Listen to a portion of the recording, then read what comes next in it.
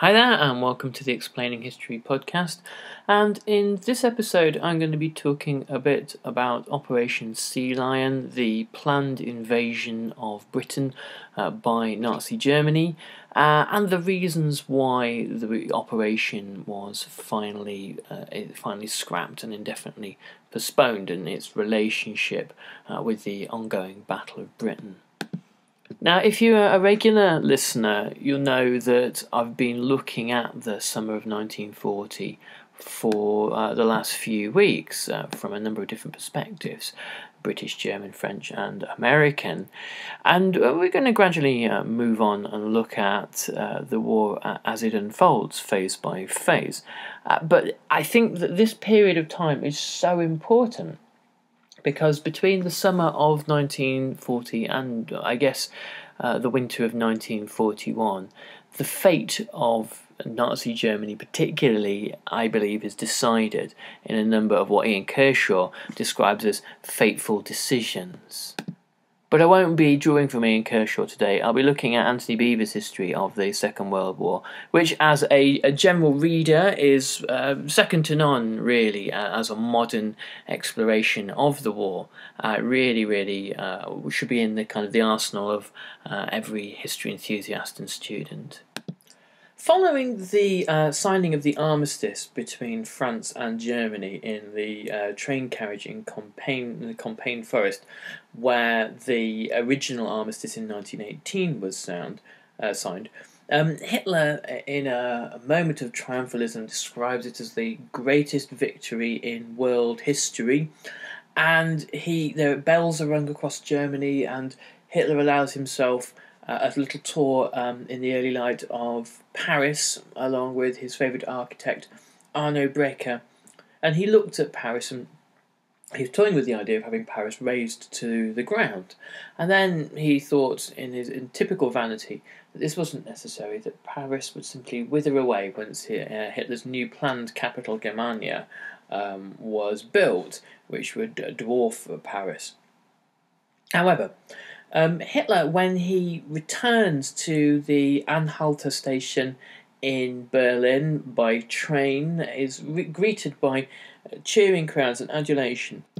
And his popularity levels, even among non-Nazis, even among skeptics, even among former Social Democrats, leaps to almost unimaginable levels. And this is probably the one moment in Hitler's career where he was genuinely, universally popular across Germany. The popular sentiment was either one of awe and disbelief at the scale of the victory, or, from more cautious observers, a grudging admiration that he had actually pulled it off. And despite everything else, he'd managed to do in 6 weeks what the Kaiser had failed to do in 4 years. However, there's a gnawing doubt in the back of Hitler's mind. Hitler had assumed that the British would already have approached Germany for peace terms long before now, but Britain's first act was the destruction of the French fleet at Oran, and you can catch that on the podcast I did on the consequences of Dunkirk.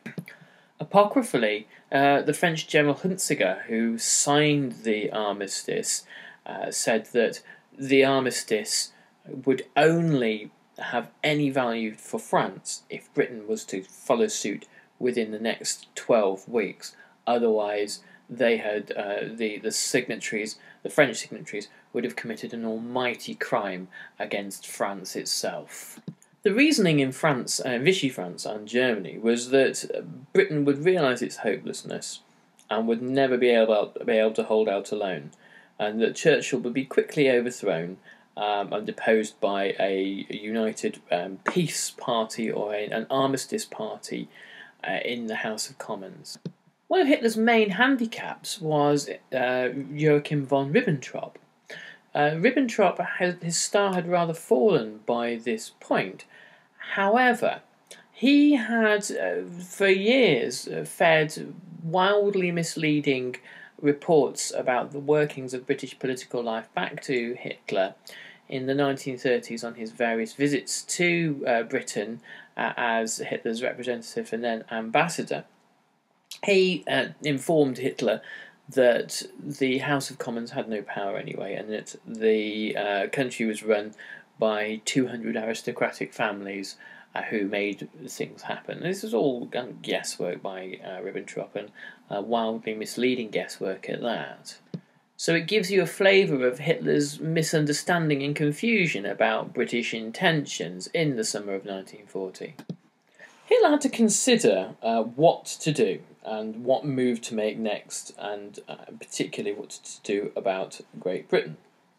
He thought about possible strategies for a few days, and then discussed with his commanders-in-chief and issued Directive Number 16 for the preparations of a landing operation against England. The impression that one gets from this is that it is a decision taken in haste, based on poor information, and one which doesn't really address the real priorities of Hitler's war and what Hitler's actual war aims were. Really, it was to finally deal with the last remaining nuisance in the West before the real business of conquering the East occurs. But it also tells us that in the few days between Hitler's return and the issuing of Directive 16, that the belief that Britain would come to terms must have evaporated from Hitler's mind. There was already a working plan in place, the Study Nordwest, which had been completed in the December of 1939. The Kriegsmarine's losses in Norway led Admiral Raeder to insist that an invasion couldn't happen by sea alone, and it could only happen if the air superiority using the Luftwaffe had been achieved over England in the first place. The army, represented by Franz Halder, is a lot more cautious and tell Hitler that invasion should only be the last resort, and it needed to be very well planned and given a great deal of attention. But the task rested upon the Kriegsmarine, the German Navy, and there was such a shortage of ships and craft to take 100,000 men, the first wave of invasion, across the Channel, along with enough tanks, vehicles, lorries, staff cars, armoured cars, motorcycles, and all the works. And the naval escort force that would accompany it would be no match for the Royal Navy. Given the fact that autumn was heading soon, and the window between the calm seas of the summer months and the choppier waters of the autumn and winter was rapidly closing, so there wasn't really the time to do the operation in. The real enthusiasts for the operation are the SS, the Gestapo, and the SD, the Sicherheitsdienst, the security department of the SS. Walter Schellenberg, the SS spymaster, had a list of everyone from George Orwell through to Winston Churchill, who was to be arrested and no doubt executed, 2,820 individuals who were going to be seized during and after the invasion. Hitler knew enough to know that the disintegration of the British Empire, which would happen almost automatically, Britain fell, with Canada, Australia, New Zealand, the Dominions, India, and large portions of Africa declaring their independence from a fascist Britain, which would have been created by Hitler, putting Oswald Mosley in number 10 and Edward VIII on the throne, would lead to a serious international destabilisation, and powers like America, Japan, and the Soviet Union would quickly seize the colonies that the British had abandoned or that had decided to proclaim their independence. This in turn would pour resources into the hands of future targets like the Soviet Union and possible adversaries like the USA. It would give the Japanese opportunities that Hitler had not previously considered, and change the strategic picture of the world in ways that Hitler hadn't bargained for. So he was aware that a disintegration of the British Empire could actually cause all sorts of unintended and unforeseen problems. And another figure in Hitler's arsenal of advisors who was feeding him all manner of misleading reports was, of course, Hermann Goering, the new Reich Marshal, who was head of the Luftwaffe and who claimed that Britain could be defeated from the air within a relatively short time period. But one glance at the Luftwaffe would have told, and even a casual observer, that this wasn't true. The Luftwaffe wasn't prepared for this kind of operation. The belief that Goering had was that the British were going to capitulate anyway, and so there wasn't much of a time after the Battle of France to re-equip squadrons and repurpose them for a different kind of aerial campaign. The Luftwaffe, Stuka dive bombers and Heinkel dive bombers were ideal for strafing columns of civilians. They were ideal for attacking British soldiers on the beaches of Dunkirk, and they were ideal for terror attacks on fortress cities such as Sedan. For heavy, long-term bombing campaigns on British airfields, infrastructure, and the Dowding radar system, they're not that useful, because dive bombers are quite slow and would find themselves flying in probably the best defended part of airspace in the world. In the Battle of France, the British had lost 930 aircraft. The Germans had lost 1,284. The adoption of airfields in northern France, which put the Luftwaffe in range of Great Britain, was a much more prolonged and drawn-out affair than had previously been considered. Not only does everything seem to be done at the beginnings of the Battle of Britain in a very kind of chaotic way, far more chaotic than the kind of the popular myth of Nazi efficiency, which is really quite a myth, would allow us to believe. But also it just suggests that it's really not a key priority. And as I previously mentioned on the other podcast, later on veterans of the Battle of Britain, German veterans of the Battle of Britain, all attest to the fact that it was widely seen as something of a sideshow, not really one of the more important air campaigns of the war. And in July 1940, the focus of the Luftwaffe isn't even on actual mainland Britain, it's on destroying shipping in the Channel and the Thames estuary. This was referred to as the Kanalkampf, the Channel War, and mainly Stuka bombers, and accompanied by torpedo boats, shut down the English Channel, preventing any shipping from making it. And this is why you find along the western coast of Great Britain, from Liverpool down to Glasgow, Liverpool, some of the Welsh ports, Cardiff and Swansea, Bristol, and the like, become the nerve centres of British shipping.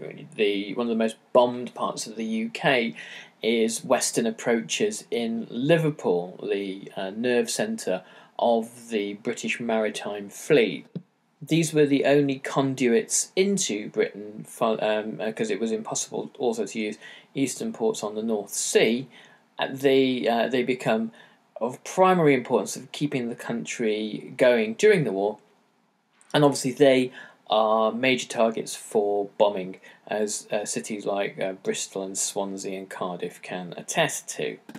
One thing that Hitler clearly didn't understand, and he makes a speech on the 19th of July to the Kroll Opera House, which shows his lack of understanding, is that Churchill was now an unassailable figure in British politics, following the evacuation at Dunkirk and his speeches to the House. But he also didn't understand that Churchill couldn't moderate his stance even if he wanted to. For Churchill, this would have been political suicide. The idea that he had rallied the nation and then was prepared to compromise. So there was no possibility, even though Hitler makes his final speech on the 19th of July asking for an appeal to reason and becoming intensely frustrated with the intransigence of the British, he misunderstands really what dynamics are going on within British society.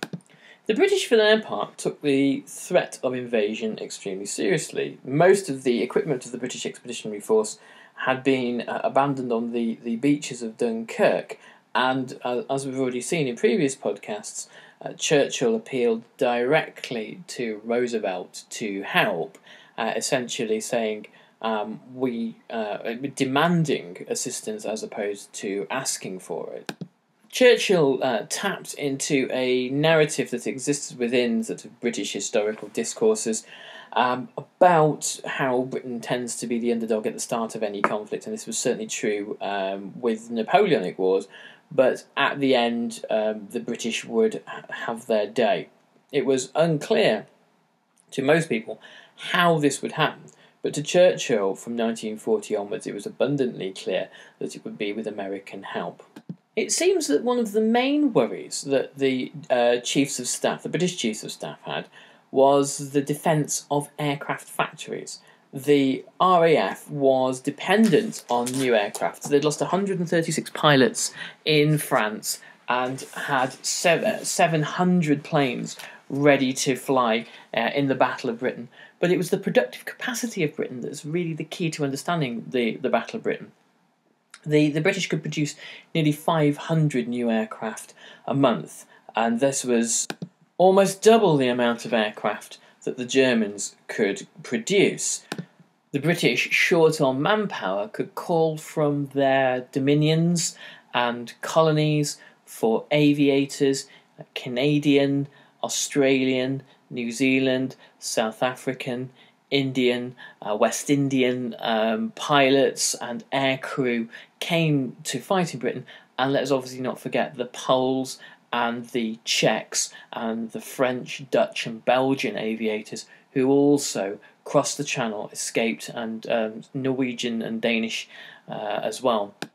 Experienced pilots were worth their weight in gold. The freshly trained pilot was the one most likely to be shot down, and the Poles bring 8,000 Air Force personnel following the fall of Poland.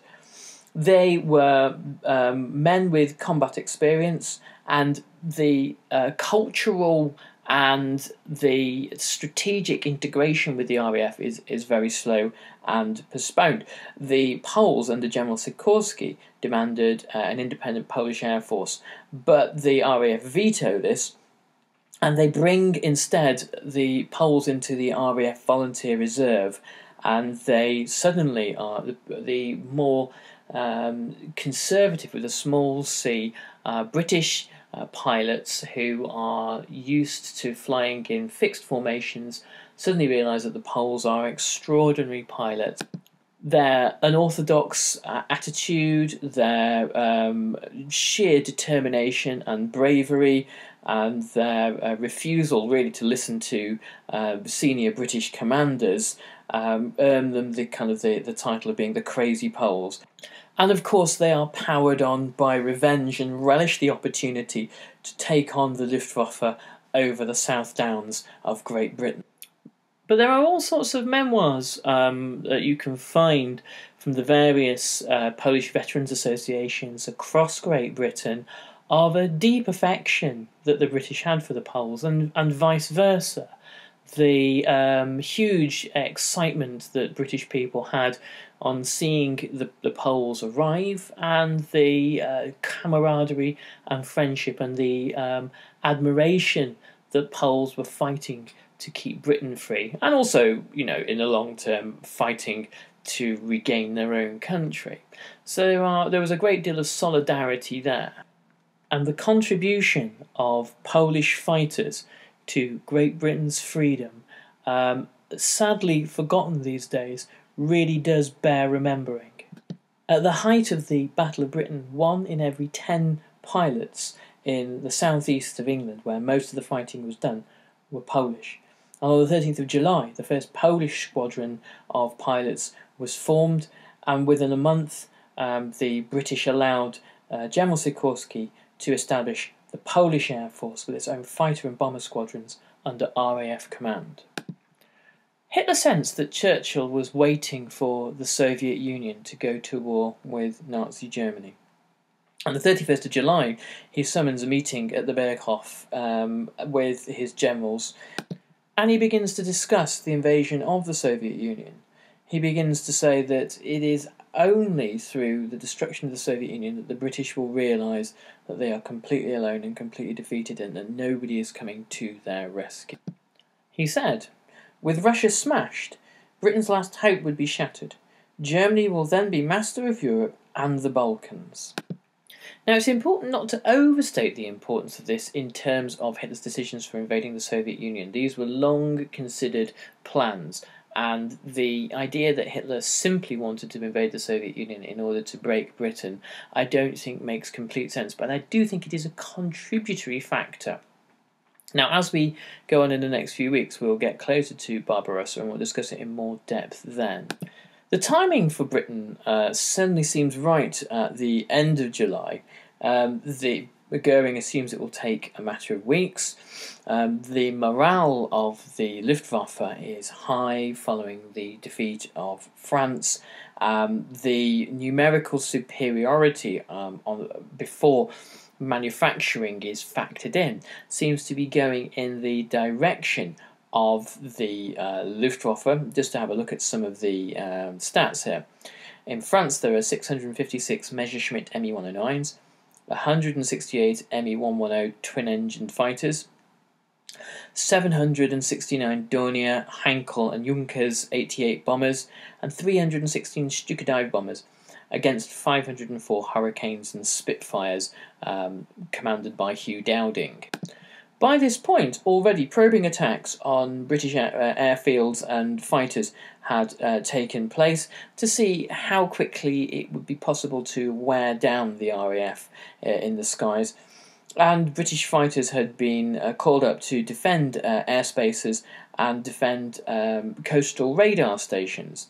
Radar stations and the observer corps across Britain, along with communications networks, buried telephone lines, command centres, the Dowding system in essence, which I hope to talk about in a separate podcast, meant that the British were extraordinarily efficient in getting aircraft to the enemy, that there didn't have to be a long period of time in the RAF getting into the air and doing long patrols along the coast and the channel.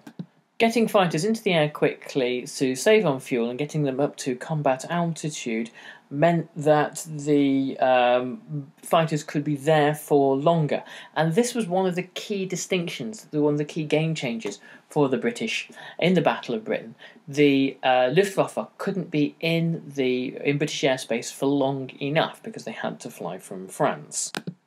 Hugh Dowding, the Air Chief Marshal and commander of the RAF, had built the complex Dowding system of command centres and communications before the war, and he had also made the decision to hold back Spitfire squadrons during the Battle of France. And this obviously doesn't include the Battle of Dunkirk, but he didn't want most of the RAF stationed in France for the airfields to be overrun and the aircrews to be captured or killed and the planes to be destroyed. He fell foul of Churchill on this score, and Churchill was determined to destroy Dowding as soon as possible in typical Churchillian vindictiveness. However, it transpires that Dowding's decision was absolutely correct, and both Dowding and Air Marshal Keith Park, who was the commander of 11 Group, which was going to defend the most important